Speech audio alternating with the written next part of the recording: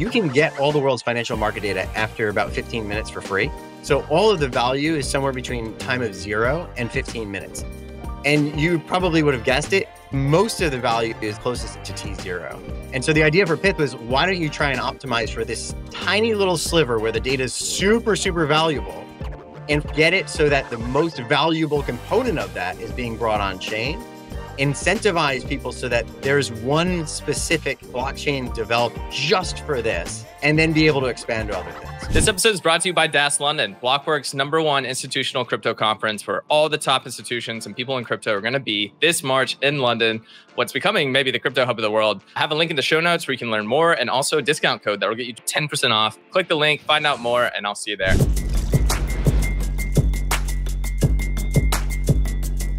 Everybody, welcome to another episode of Lightspeed. Today, we're joined by Mike Cahill, who is the CEO of Doro Labs and a contributor to Pyth. Mike, welcome to the show. Thanks, Garrett. Excited to be here. Yeah, I'm pumped to have you on. It's kind of a wild day today. Today is February 6th, and we'll get into later why it's a bit wild. But today on this podcast, we're going to talk about Pyth, which Pyth is, if you don't know, one, you're probably living under a rock. Second, it's the leading Oracle provider in crypto. I think a lot of people just don't know that oracles are the linchpin of crypto in some ways. And I want to get into that today. But I think a really good place to start is just talk about, like, why is data valuable? Yeah, there's going to be a point in the future, I think, where we look back at people giving away their data on the internet the way that they looked at indigenous populations giving away the gold when Europeans discovered it. So back in the dawn of the internet, people didn't really value data. And at different points in time, that value realization has struck like a light bulb to different people. So like companies realized it pretty early on, like, oh, I can target advertisements. And then over time, different groups have realized it. Right now, it's pretty fair to say that like almost everyone realizes that data is gold or oil, but they don't necessarily know if their data is gold, or like they don't know how they could keep it. And so there's still this like big question mark as to like, well, it's valuable, but is it mine? Is it valuable? Or is it only valuable if it's bundled together? And so there's all kinds of question marks about it. So let's dive into a particular type of data that has been really valuable for a long time. So financial market data. When you think about like trading, you need to have market data in order to be able to interact with an exchange. And the market data is defined as the bids and offers with which traders want to trade with one another, and the prices where they just executed. So if you're in any market, so in the grains market, in order for you to understand that that market is relevant, is that you have a bid and offer that's live, and you have some recent execution. You say, okay, this is a good test that this is the real price of data. If it's just something that's entirely indicative, or if it's a derived price, then it's not going to be all that useful. So as the markets became electronic throughout the internet in the 90s, the market data component of the execution and the revenues for exchanges has grown considerably.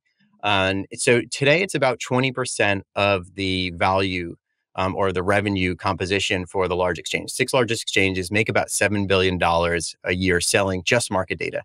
And the thing about that is sort of unusual is that the largest traders in that contribute the largest amount of market data, but they end up being the largest consumers of it.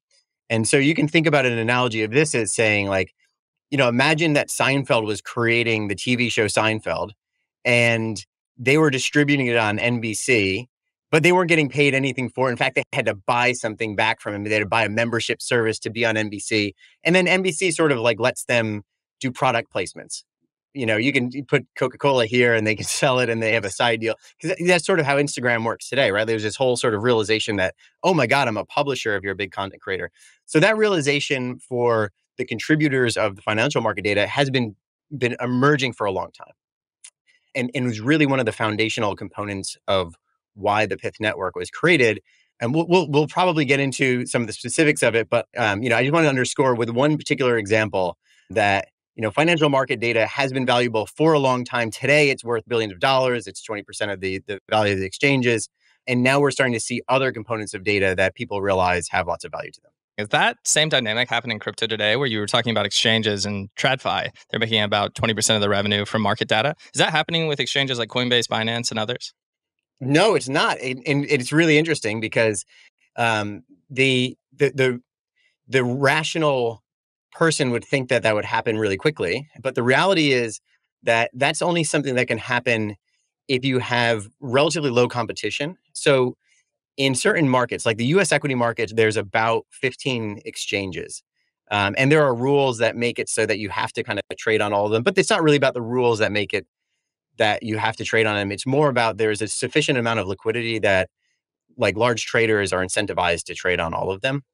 And so you can actually figure out ways of getting, market data at kind of more reasonable prices through some of the smaller exchanges, although you still end up having to pay a huge amount for the large ones. So when there's high consolidation or very monopolistic looking markets, there's really high barriers to entry. Futures is the market where there's almost no competitors. The CME is the futures market. And there's really no one that competes with them, at least not in the US. And actually has that profile around the world. In Brazil, there's the B3 markets, and it's just a singular market. They actually own the clearinghouse as well.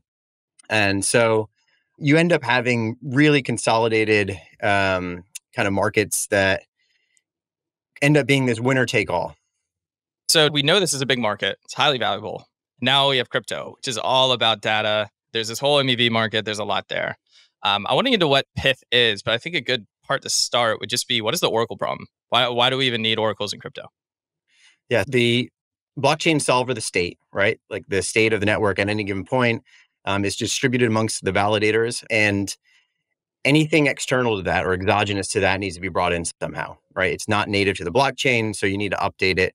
So in the case of a loan, you need to know the value of the collateral that needs to be brought in. And that's where trust is paramount, right? So anything exogenous, you need to have similar mechanics to the way that you have the mechanics of either proof of work or proof of stake, where you cannot have that be gamed.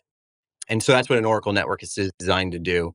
Now, there's different types of Oracle networks, and the first ones were really designed to solve for trust, but they didn't optimize for speed. It was very generalized. And a lot of the assumptions around the availability of that data was that you can go and grab it from the open internet, right? As long as the internet's been around, one of the core theses or attributes of it is that data has just been freely accessible. And part of the reason for that is that most generalized data is incentivized to be open because of how Google is structured. So basically, if you go on the internet and you're a business, you have a website, you're incentivized to make your data public so that it can be crawled by Google, and Google will route traffic there. And then the more traffic you have, the higher you can sell the data, and you can sell advertising for. This model all breaks though. Now that we've got large language models and ChatGPT does not tell you where it got the data. It doesn't pass through any of the traffic to any of the websites. So not only is that a flawed assumption to start with, it's one that's going to get worse every month and year that goes by due to the fact that less and less traffic is being routed through Google and its traditional business model. And so the thesis around Pyth was to create a source of trust at very low latencies that doesn't depend on sort of a shaky foundation, doesn't depend on the business model of Google making the world's information freely available.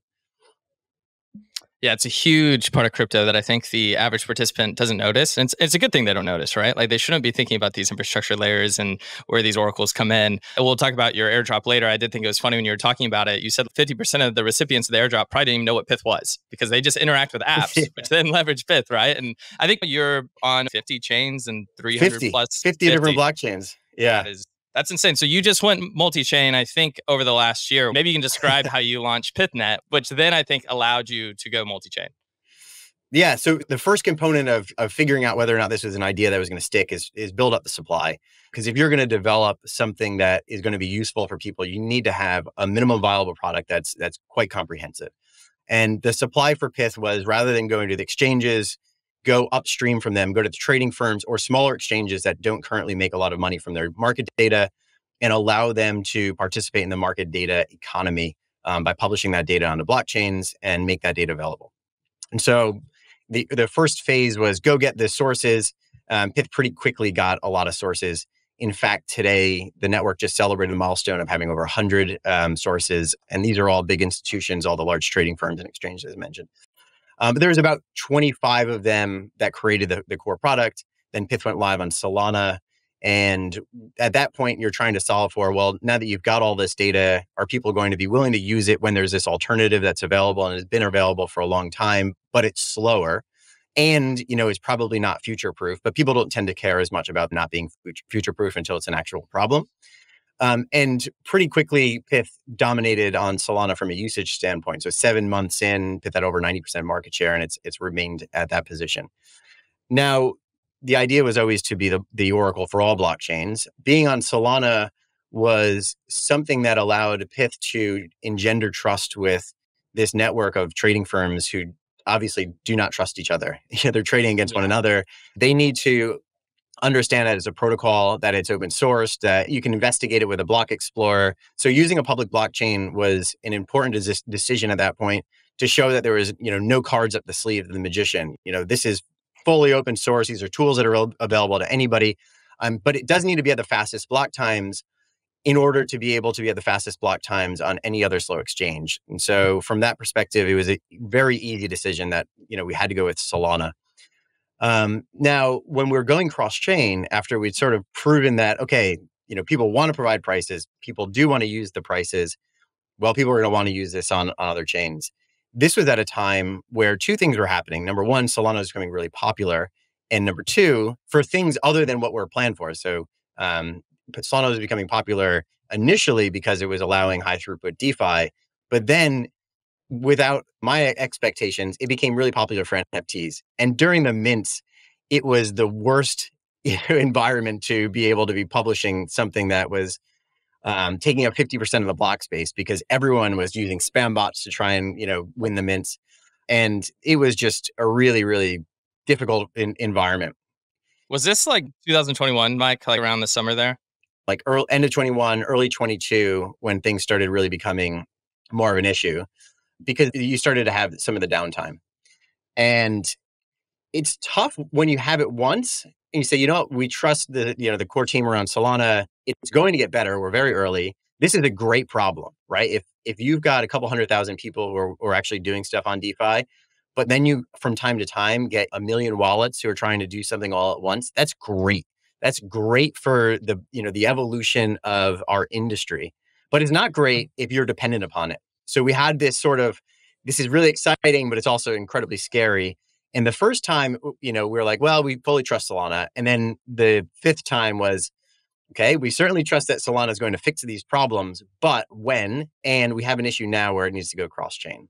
So Pyth actually created the first SVM, PythNet, where the Solana code was forked. There were some modifications that were made. So you don't have for instance, the gas token. It only allows for the Pyth application to run. It gets validated by the publishers. So you have the same kind of decentralization characteristics that you have on Solana mainnet. And it was plugged into Wormhole and gave Pyth the ability to now connect to the rest of the universe. And so that's where things got super interesting. So I'd say the start of 2023, Pyth was effectively on Solana. By the end, it's on 50 blockchains, and the journey was just a crazy, crazy sprint to many different blockchains, hundreds of applications, millions of transactions per day going to other chains. And it's just been a wild, wild ride. Yeah, it's insane to see the shipping that's come out of Pyth. Curious, when you do all these integrations with these apps, do you have to do anything on the Pyth side, or the apps onboard themselves? So Pyth is permissionless. And so if you want to use Pyth prices, you actually can just use them. And that's a unique characteristic that,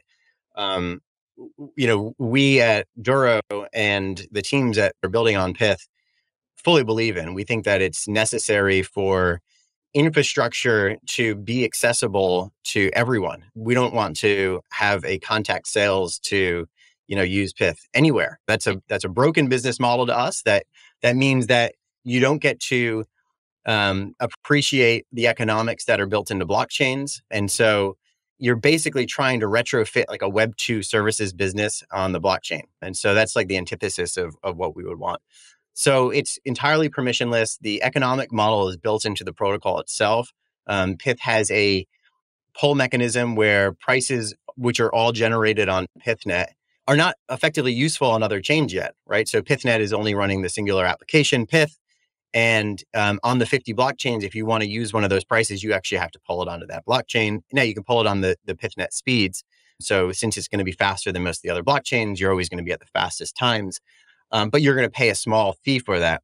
And that's the economic model where it doesn't matter if you just go and take the prices, so long as you're, using the protocol correctly. It should have the economic, value chain such that the owners of the IP that published initially are actually rewarded at the end of the day. That's the ideal behind it. Deploying on new blockchains, though, does require some work. But once it's deployed there, anyone on that blockchain, anyone building on that blockchain is able to pick up Pyth prices without contacting anyone. Gotcha. That's very cool. Quick break to tell you about an upcoming event I promise you don't want to miss. It's Blockworks' biggest and best institutional conference called DAS London. It's a 2-day event happening in London this March, where we're going to have over 700 institutions, 130 speakers, and a couple thousand of us all under one roof. Crypto is in a position for the first time to actually onboard these institutions, and they're showing up. We have companies from BlackRock to Visa launching real products in the space. We have the real world asset narrative taking off. We have things like payments that have been exponentially growing. And then we have things like DePIN happening in the Solana ecosystem. There's a ton of capital right now in this institutional space. It's going to be coming on chain. It's going to completely change the industry. Whether you are an institution or you're a retail user or you just want to learn more about what's going on in the space, this conference is for you. You're going to be able to meet some of the best and smartest people in the space. The speaker lineup's absolutely incredible, and you'll get to hang out with me. But the best part is you actually get 10% off your ticket if you use Lightspeed 10 when checking out. I put a link in the show notes. I recommend buying this today because, one, you'll forget about it. Two, these ticket prices go up every single month. So anyways, I hope to see you there. Now let's get back to the show. I want to double down on the publishers themselves, who are also the validators, it sounds like, of PythNet. I'm curious, why are they providing this data? Why are they a publisher? And then also, how do you vet them and assure that they are providing good data? And for somebody that's new to oracles, like a very simple oracle is you could just have CoinGecko. And if you're Aave, you just interoperate with CoinGecko and you pull that price for ETH, right? And then you could have an oracle network where, let's just say it's 10 oracles, and they're all pulling from CoinGecko and reporting that price to the oracle service. It just averages them out. Well, it's all the same source, so it's the same price, and they report that to Aave. But that's not actually redundant at all, right? It's pulling from one source. So how do you ensure that you have these different data providers, that one, it's just not all of them pulling from some source like CoinGecko, and why are they providing it in the first place? The why are they providing it goes back to the economic value chain that I kind of described in the beginning. So there's $7 billion of revenue that's captured in financial market data, and none of that is being captured by trading firms who end up creating the most. This is your classic dilemma of the creator economy, where the largest YouTuber is getting paid nothing in this scenario. And so you have all these trading firms who effectively have this found resource, this found oil that to them is a commodity that's collecting dust, that are now for the first time able to try and generate a yield on it. And so that's really the core thesis that excites all of these publishers. There's something that they've never used before. They know there's value to it. This is a protocol that allows them to generate the value from it.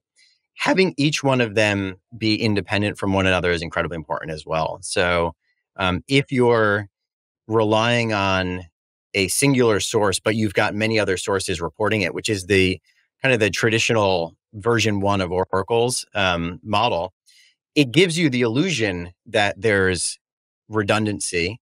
But then as soon as you have the CoinGecko price go down, or CoinMarketCap, which actually did go down, I think 2 years ago, you had a bunch of problems with those first generation oracles. You create these halls of mirrors, right? So if you go on to certain like Oracle websites, you'll say, here are our Oracle publishers, and they're no-name companies, and there's like hundreds of them or dozens of them at least, but they're basically automation firms, and they're running like a staking service, and they just run a specific software that was given to them, and it's pointing to a specific website. And the idea behind that is if you have 10 people who are reporting the information from a single website, it's very easy to filter out which ones are incorrect, because everyone's supposed to be saying the same thing. The idea with Pyth was, let's try and get people who know the price independent from one another and incentivize them to publish it. And then you can create a composite rate that has much more value to it, or much more information in it. So the way that that's constructed on Pyth is you have each publisher publishing a single price along with a confidence interval. And all of the prices and confidence intervals get aggregated at every block on chain to create a composite price and confidence interval. That tells you that the price of Bitcoin is $42,321 plus or minus $11. At the next price update, it might be plus or minus $30.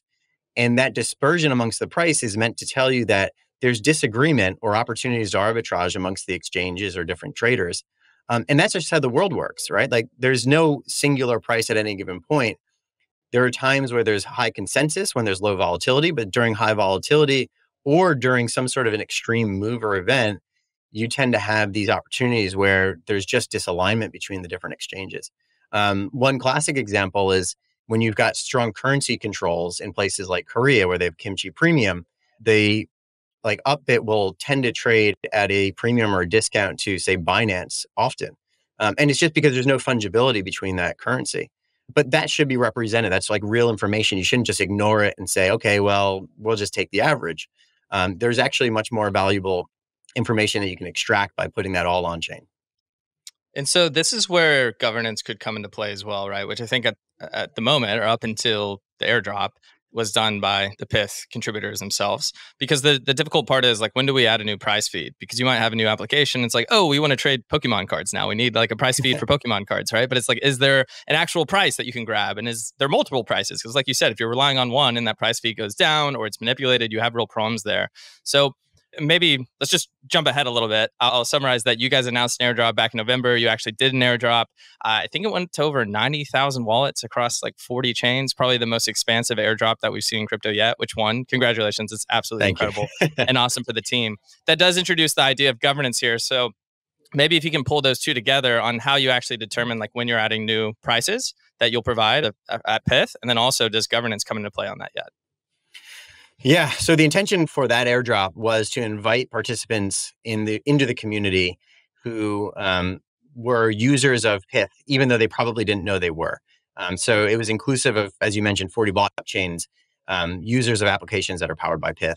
The idea there is, this is a decentralized piece of infrastructure. It can enable more versions of the applications that these people are using. They should want to have a say. It's a little bit like having a say in NVIDIA if you're like a phone user. Maybe you want your chip to be a little bit faster, or maybe you want it to be able to empower certain other applications that you'd like to see in the future. Now, that of course implies a certain level of expertise. And so this is where we're going to get into some of the limitations around governance and where you want to make sure that those trade-offs are set, given where we are in the state of crypto in general, so that you don't end up seizing up the potential to move very quickly.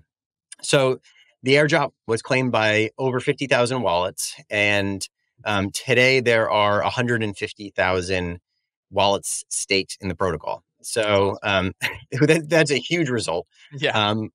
And it just shows that there's tremendous amounts of appetites to stake, to participate in governance, and to understand that this infrastructure is so necessary among so many different people. Like 150,000 to maybe somebody who's used to Web 2 numbers may not sound like a lot. But just to give you some perspective on that, on Aave, there's about 15,000 wallets that are staked. On GMX, I think there's 30,000. On Synthetics, there's 40,000. On Solana, there's 225. So like 150 for a protocol that just did an airdrop like 2 months ago is pretty big. And that, that's, I think, partially just from the fact that it's so foundational to so many people. They were able to understand like, okay, cool, this is something that other applications are going to need. And so I want to, have at least a look at how this is going to work. So phase one of governance, we actually have the vote is going live today. There's a proposal that was pushed forward, is on the Constitution. Constitution is a representative governance where there's two primary councils. There's a Pythian council, and then there's a pricing council. And having representative governance like this, Synthetics has done this, Arbitrum and Optimism have done something similar as well, give the ability to operate quickly. And so if you end up doing everything in a one token, one vote, it very quickly becomes a plutocracy. And also, it just doesn't move very quickly, right? Look how fast Aave moves. It doesn't need to move quickly because everyone's sort of comfortable with, the primary functions of it. But if it wanted to, or if people wanted it to be much more dynamic, it would have a tough time given its current governance structure. So this allows core contributors from this wide ecosystem of users, so publishers, of applications that are using prices, of some of the development teams that are contributing, to be able to move quickly get new prices in all the time, run conformance testing on new publishers. If somebody fails conformance testing midweek, be able to communicate with them that they need to go back through it before that they're added into a particular symbol. All those sorts of things that you expect to have happen on a fast pace kind of piece of infrastructure that's growing as quickly as the ecosystem is. Being at 50 chains today, hopefully at 100 chains at the end of the year, means that there's a lot of work that needs to be done. Yeah, Mike, you've said that you want all the financial data that's on chain to go through Pyth. That'd be absolutely incredible. It's a big responsibility. And I think that's one reason why you actually have your own SVM Appchain, if you want to call it that. Today in Solana, there was a few hours of downtime, which is the first we've seen in, I don't know, months. It's been probably almost a year. That obviously causes a lot of issues for the DeFi protocols built on top. You not only have, say, Solana DeFi protocols relying on you, but multiple chains, 50 plus. And then you have applications on top of that relying on your oracles. And if an oracle freezes, if Pyth goes down and then 6 hours later it comes back online, those prices could be massively different, which leads to liquidations, et cetera. So what are some of the things that Pyth does to help prevent that, to reduce maybe that liability that you guys have from maybe just the Appchain perspective? And then also something that you use is Wormhole. And I think Wormhole is actually how you send these messages between chains. Yeah. So PythNet is a singular environment, and knock on wood, has not gone down. So it's isolated from Solana, and during Solana's downtime today, none of the other chains that Pyth's connected to had any sort of exposure. That has been one of the core theses around why it was built, is it needed to be in an exclusive environment so that it could be troubleshot without having to be bundled together with other applications. It's such a big piece of infrastructure. It's so widely used cross-chain. It's really important that it has its own blockchain and its own set of dedicated validators and kind of contributors. And so that allows us to effectively be isolated from kind of Solana downtime. The other element of it is on the Wormhole side. So Pyth uses a version of Wormhole where it's just on the message passing. So it's not on a full Wormhole deployment where you've got, like, say, token bridging. Wormhole does quite a bit of stuff. So it's a one-way broadcast. It's actually not even a two-way messaging. So it's a very light version of the kind of the Wormhole software and protocol. So those are really the things that give us the foundational. And then there's stuff that's built on top, which is everything from the monitoring to kind of redundancy, failbacks, all those kind of standard good practices that our engineering team puts in place, and dry runs of testing. What would happen if certain things go down? That we have to keep doing to make sure that in those environments, should they come, we can be up as fast as possible. Because you say it's incredibly important, if you're relying on an oracle, to avoid things like bad debt, to make sure that you've got that liveness. And we've been able to represent that and demonstrate that throughout the PythNet history. And so, it's something that we have to make sure that we continue to take serious. Yeah, you guys are absolutely killing it. So keep it up. Back on the data publishers a little bit, because I think I didn't completely understand it. And you were explaining why these publishers actually provide the data, and there's an economic incentive to do so. Do they get paid? Like, is there an inflationary reward that comes through these tokens that you now have, or is it all through transaction fees, or how does that work? There's an inflation reward that's been set in the white paper as 22% of the supply will go to the publishers. How it ends up getting distributed will be up to the governance to decide. But that was earmarked in advance. And then the other component of that is the fees itself. So fees are currently set to one way, 0.00001. So it's the lowest update on every blockchain that Pyth is deployed on. And there's about 4.5 million updates per day that are paying fees. So this is going to go to code governance as well to vote on. Now, the important thing to think about is where Pyth is or where both Pyth and the ecosystem are in their evolution, and how much there is to grow. And so what I would encourage governance to think about is making sure that Pyth is set up for long-term growth, and making sure that it is not trying to be too extractive with setting fees too high in an early phase, making sure that we're empowering this as an ecosystem and architecture in ways that other technological breakthroughs have done as well, right? So if what we're trying to do is build a financial system that can be profitable at fractions of the cost of the existing financial system, it always happens at the consequence of having many more people be opted into the system, right? The US has got a great financial system, but that's only, 350 million people. There are, billions of people outside the US system that are going to be able to hopefully be opted into tier one, like investment opportunities in tier one kind of savings plans, insurances, all the stuff that got us excited about building in this crypto ecosystem. And those are huge opportunities for us to be able to overcome, and reasons why we can expect to have things done at fractions of the cost of what they were done at, historically. Doubling down on the incentives point. So making an analogy with LSTs or liquid staking tokens, you have Lido and Rocket Pool, which are two of the larger providers in the Ethereum ecosystem. They have really two different models. In Rocket Pool, you actually have to put up a deposit if you're going to be one of the validators, which is like economic security of some sort. It's kind of like security deposit if you're renting a house. Whereas with Lido, that doesn't happen. Like all the stake is delegated, but it all comes down to reputation, right? Like as a protocol, they're selecting validators that they know run the proper machines, also have a high reputation, and there's an economic incentive because if you get cut off from the protocol, you're not going to get any of those future cash flows. How does Pyth think about this? Because I'm assuming a lot of these publishers, it sounds like they are traders, right? So if they could, get away with it, they would love to manipulate prices to help them, get a higher profit. But obviously, Pyth is trying to make sure that that doesn't happen. So how do you think about that?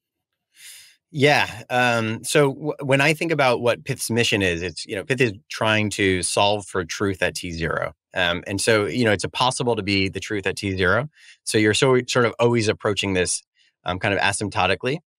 Right now, I give Pyth about a 6 out of 10. And the reasons why it's that high, which also I think is higher than any other protocol that's attempting to do anything close to this. I think Pyth is by far the best, but it's still at only a 6. And the reason for that is you've got these kind of institutions who are all disclosed. You can go on the website and see who's publishing.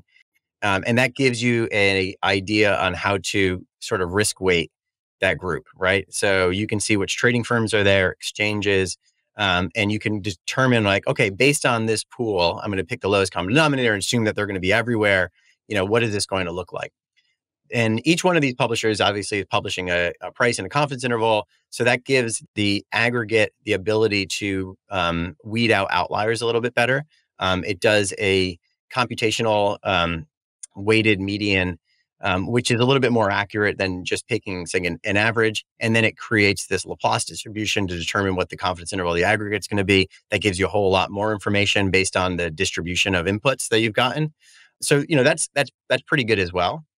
And then the other element of it is the fact that there's a minimum number of publishers for each symbol. And so if you don't have that minimum number met, you're not going to create an aggregate. So the average minimum's, I think, somewhere between 5 and 10. And so you've got this like up to 100 publishers. There's 64 that can be on any single price. So it's very easy to go on the website or to go on the blockchain and say, okay, well, how many publishers are in this symbol? And then that will give you an idea of what it would take to make that be a bad price, right? So if there's 20, okay, let's just say that forget about some of the control mechanisms in place. The bad price needs to come at like 11 bad publishers, and it would be very obvious. Like the other element of people's misunderstanding around things like why did LIBOR have bad pricing is that LIBOR had this opportunity for collusion and for manipulation because there was no way to check it. Like LIBOR was being created out of thin air and it was the source.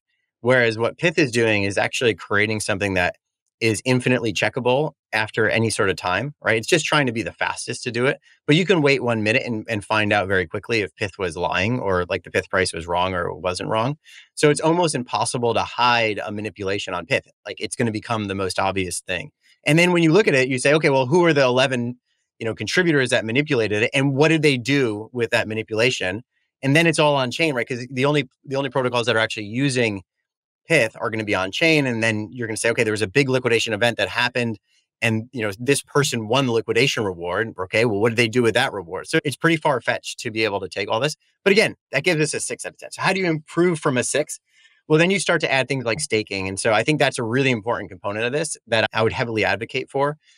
So I love the idea of things like micro slashing, where each of the publishers have to post some stake. And if they are like, let's say they're blatantly latent. And like one thing would be like a free rider problem, right? Like if you reduced the quality right now, you've got pretty high quality to become a publisher within the network. But let's say that you reduced it a little bit and you said, maybe there's some people out there that have great data. One thing you could do is if you wanted to try and manipulate the system, you say, all right, well, I'm going to go take the Pyth price and replay it back to it and, earn some rewards on that. So you can check for that and say, okay, let's say that you have got some delay function on like the output of the Pyth price or just one of the publishers, you're going to be penalized for that. And what would be cool is you have this stake and then these like penalties come in the form of like micro slashing, and then you fall below the required stake and you go back into an auto conformance mode. And so you actually make it so that it's never profitable for someone to be like a bad publisher.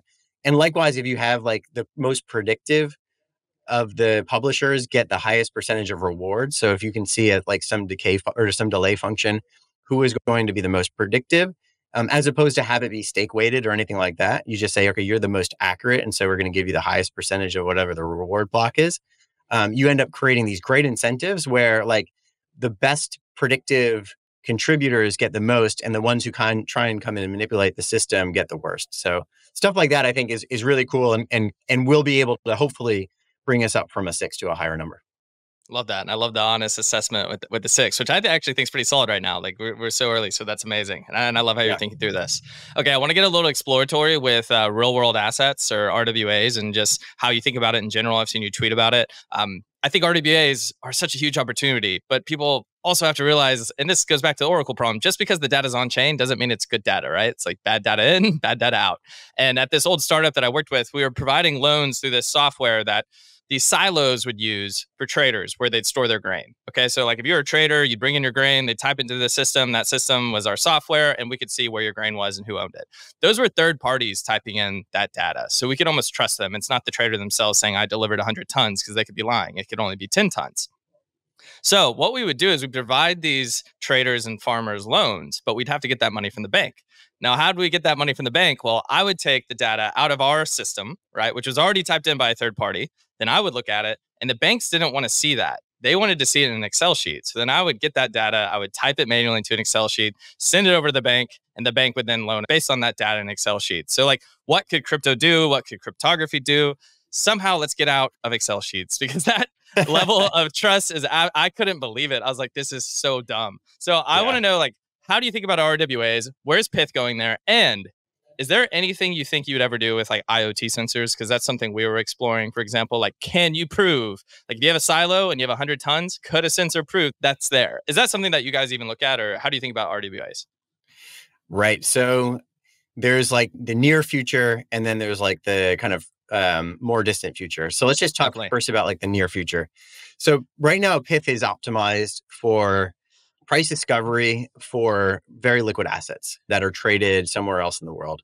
And I think that you end up getting a whole lot of opportunities within just this category of stuff in the short term. So we've got 400 symbols today on Pyth. We should have over 1,000 by the end of this year, but like they'll fall into similar sort of categories. There's crypto, there's equities, there's interest rates, there's commodities and metals. And anything that you want to build as sort of a derivative exposure to that, similar to the way like a synthetics would, like, that's all available today. But let's push that a little bit further, because, that's what I think people refer to when they're thinking about RWAs. Yep. The sci-fi vision, even before you get to the IoT sensors, is like, when am I going to be able to put my house on chain? Mm-hmm. Now, the reality of this ends up being around the price discovery and the derivatives of certain sets of assets that are based on certain benchmarks. So if you think about Pyth as creating all these super liquid benchmarks and putting them on chain, there's always a relationship between the benchmark price and some esoteric asset. I learned this when I first started. I was at Morgan Stanley and I was on the FX desk. And whenever we would have and I was based in New York, whenever we would have some sort of a like dollar Korea trade or dollar India trade at New York hours, the NDF traders, or the emerging market traders, would not be able to do anything relative to that market because it was super illiquid. There was no onshore futures that you could trade on them. So they would just take a punt on like the general risk of the system. And so they would either buy or sell S&P futures because that's just saying, all right, right now, the best I can do is hedge for the macro. And then when that market opens up, figure out whatever these idiosyncrasies are. So that just tells you like every trader is thinking about something as some sort of a benchmark derivative that you can base it down to in first principles. So you can do this using Pyth prices because RWAs that are being experimented at banks, and we've talked to every single bank, is always around liquidity light products that aren't traded elsewhere, right? Because the US has great US equity exchanges. They all clear through the DTCC. It's not a broken system, So the appetite is always like, well, what can we bring on chain? And what is it like a currently suboptimal trading environment? And usually it's some form of like private placements of an LP position on something, like a limited partner position, not a liquidity provider position. And for those, they're always going to have some relation to some set of benchmarks. And so actually you can construct benchmarks using Pyth price that give you some information on how to peg a offer from someone that wants to then make the liquidity available. And you can get in this scenario where right now, if you've got all the different banks have all their private clients who have a very limited amount of LP shares for sale at any given point, you can incentivize them to say, all right, look, if things became liquid enough, what price would you be willing to sell this position for? And you can create this effective order book based on a series of relative benchmarks that you basically mark to model. And so long as they, have the right performance characteristics of it, and then it gets updated every one of those trades, and that becomes sort of an input into the actual pricing model itself. And I think that is like the closest that we have to bringing and solving a problem for a really illiquid market on chain using highly liquid instruments that are relatives to it. So I'll pause there, and then I'll tell you like the sort of the Star Trek's kind of sci-fi way. Yeah, I pushed you sci-fi really quickly, and I think the big thing is like we want more TVL. Depending on some people say TVL is useless. I don't think it is. We want more TVL in crypto, and the easiest way to do that is to bring assets that are off chain on chain and just try to add some efficiency, right? Something that's actually useful. So no. I think you were really helpful there, and that explained a lot. I don't know if you don't want to give your sci-fi case. If you don't want to give that, maybe just give, for example, where Pyth would be in like 5 years from now from where it is today. Like what would be different? What would you want to be offering? Yeah, so I think that the financial market data segment is definitely one that's going to continue, and I think it will be expansive. It'll start to include things like the per square foot of real estate, which ends up being a derivative that you can then price all the rest of these houses on in an intelligent way that you're not doing today. So I think that's somewhere that Pyth can innovate on. And then I think that there's this trend, which I described in the very beginning, which is why large language models have sort of reversed the course of the openness of the web to a certain extent, which will end up creating more and more private data sets, which will expand the likely types of information that will be available through something like Pyth or through Pyth. Right now, Pyth is optimized for financial market data because it's multi-billion-dollar industry, and there's lots of people who want to monetize their market data. Stuff like weather currently has no like private value or very minimal private value. It's currently all monetized on the internet via ads. And same with like sports scores, there's like minimal value. It's it's not nothing, but it's like probably sub $1 billion for like the high speed access to sports scores. If that were to change because of LLMs, like the real time access to data like this, I think that those would become very likely categories of expansion for the Pyth network because owners of proprietary data are not able to make enough money from advertisements. They can then, monetize that via Pyth the way that financial firms are monetizing their financial data. Yeah, it kind of reminded me of Hive Mapper, who we've had on the show before. They have all these cars going around. They're doing live mapping, and one of their key things is, I almost call it latency. I'm not sure what they call it, but it's how often they refresh the map. But I believe they actually sell some of that data. I don't think this is quite sci-fi, but like an example would be if you wanted to know, back in the day, I think people actually invested in like Costco based on how many cars were in these stores. And if you had people going around actually mapping, and this is before you had drones and everything, and you could actually count those cars through these dash cams, for example, that could actually be valuable data. And that is a form of an oracle. And it's not something that Pyth would offer, but I do think there will probably be some niche oracle services that pop up that maybe do have offerings like that. Absolutely. Yeah. I mean, there are lots of attributes to Pyth that look like Deepin, given the fact that it's coming directly from, kind of the users or people that never were in the market before. Like those are one of the things that Deepin does. It's the people that have a Hive mapper cam on their on their car, on their dash cam. They never considered themselves to be in like the data business, but now they are, and collectively everyone is contributing to something that becomes a competitor to say like a Google or other kind of mapping services. So I think that, that's one of the things that Pyth shares in common with this. And I love that category of things that break up monopolies, that give people the ownership of their own data. So I would be highly encouraged to see that continue with stuff like HiveMapper. I'd love to see some collaboration with Pyth in that sort of a data in the future, or just for the two to exist and have different types of data that they're contributing to the blockchains and making all kinds of things available. When the Web 2 world has become so extractive, it's just kind of killed a lot of the innovation. You want to make these things boring again. Like that's one of the ideas around Pyth is like make finance boring again so that cool shit can be developed. I don't know. We need more meme coins, man. It's all about it's all about the degens. Okay, I have to ask you about Chainlink a little bit and go to market, because most people, when they think of oracles, they know Pyth, they know Chainlink.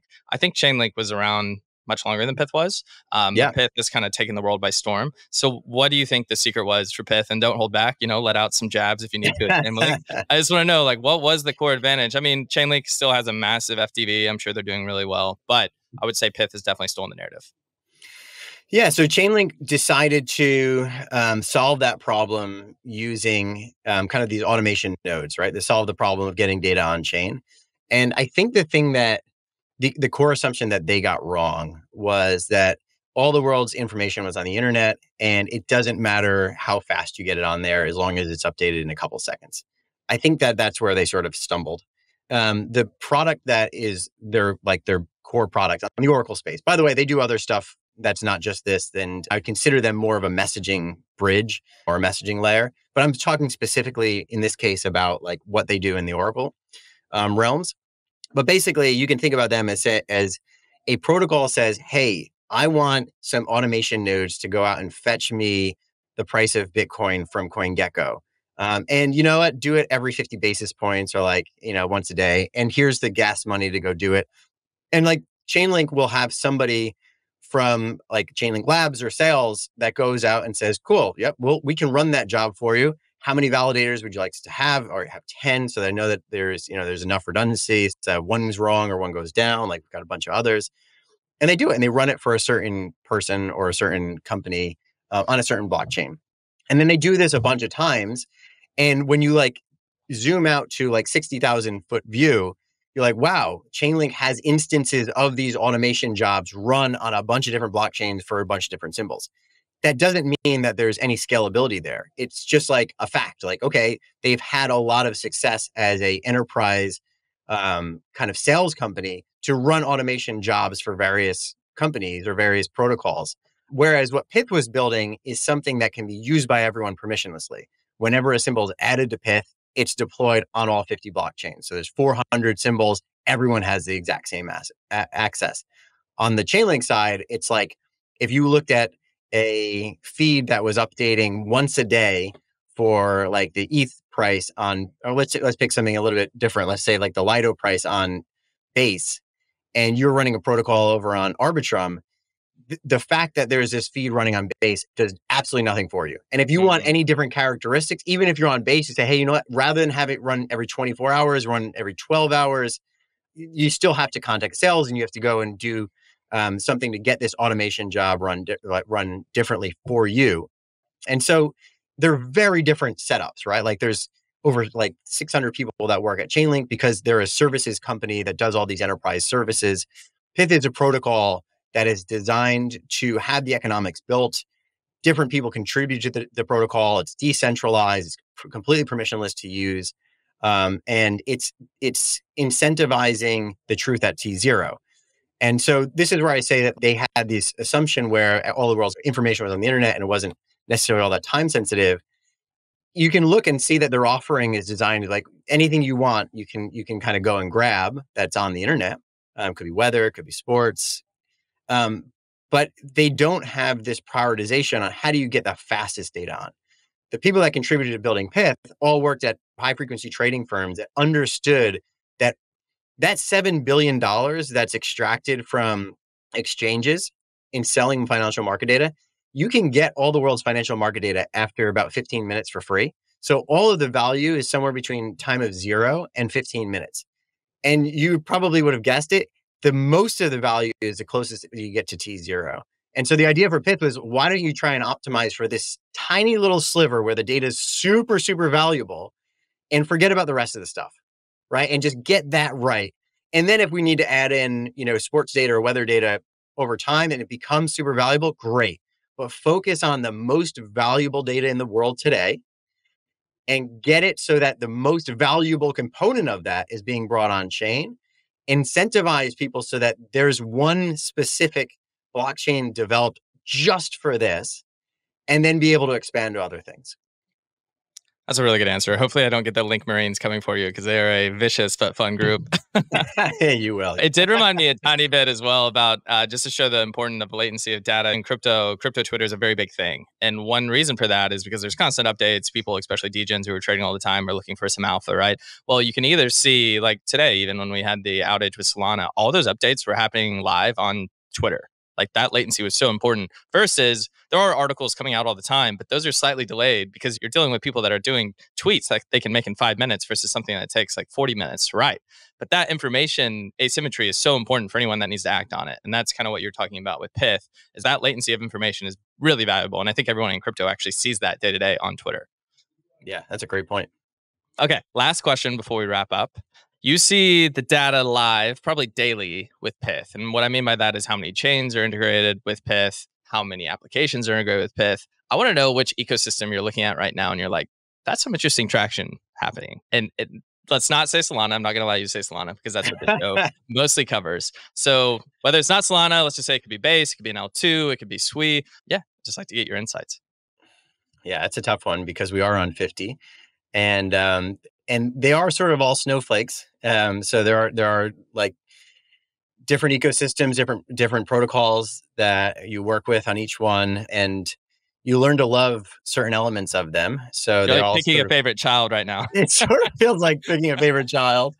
So I'm going to do a total cop-out thing, and I'm going to like not pick your one, but I'm going to tell you some of the things that I like about the different ecosystems. Okay. So even though you told me I can't say something nice about Solana in like the coding environment, Jan, our CTO at Jaro Labs, has been incredibly complimentary after working with different ecosystems. That it is actually great. And probably the best thing that Solana has ever done is to market how hard it is to code there. And in reality, it's not nearly as bad. And so that creates this perception like, wow, I'm actually probably better than I thought I was. Where I think a lot of other ecosystems probably get this wrong. They're like, it's super easy to come code and fill in the blanks. And then it's like actually really difficult. And then you just start to like be a little bit annoyed, like, maybe I'm not so good. So I would say that's one of the super strengths of Solana. Sui Aptos, I think, have really high performance environments, and they're really customizable, which has been great. Those have the highest updates that are pulling requests on. It ends up being a lot of the requests that are basically used to incentivize developers to come and see how cheap the ecosystem is. It's really impressive. The teams on both of those, like the core development teams, are really good at shaving off time and being able to save compute. So I think that those are great. There's not tons of documentation yet because Move is written from the ground up. So, that's sort of one of the trade-offs. And then EVM has got all of the mind share for the most part on kind of the first generation. And it just ends up being a lot of people's entrance into development. So there's been a lot of stuff that's been exciting. Seeing the growth on L2s. Pyth has not had a huge penetration on ETH L1 yet because it's been optimized for high throughput chains. But on Optimism and Arbitrum, there's been a lot of cool development. Monad is one that has similar DNA to some of the people at Pyth, where they're just hardcore systems engineers who know how to strip out a lot of the excess, similar to like the Fire Dancer team for Solana. And so I think that some of the stuff that they've done in terms of the design has really been incredible to make it really high performant. All right, that was a good answer, because you're gonna have a political answer. You're gonna have a lot of people from different ecosystems be happy about it. Actually, I think that was really informative. So I'm glad to get your perspective on multiple environments. But Mike, thanks so much for coming on today. I think a lot of people actually know what Pyth is, even though it is on the infra layer. Whether that's because of the airdrop or because you're across so many different chains, that is very unique about you guys. But I think it's also one of the reasons why it's so exciting. And oracles in general are a linchpin of crypto, especially for anyone that believes that real world assets will become more and more of a thing. So Mike, thanks for coming on and just keep killing it. Thanks so much, Garrett. I enjoyed it. Yep. We'll see you next time. All right. I've got a little ending note here. First, thank you so much for listening to the full episode. If you really liked it, hit subscribe. But secondly, make sure you sign up for DAS. This is Blockworks' biggest institutional conference happening in London in March. I've included a link in the show notes and also a discount code. You get 10% off. Make sure to use Lightspeed 10 when you sign up. All right. I'll see you there, and I'll see you next time on Lightspeed.